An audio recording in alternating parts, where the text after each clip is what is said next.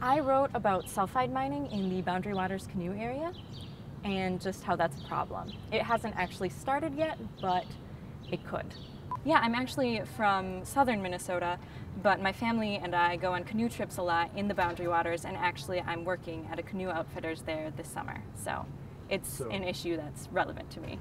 Well, I always like writing persuasive papers because I didn't have to stay completely neutral, and I could use first person and put my opinion into it, which I thought was really nice because then I could say what I really wanted to say.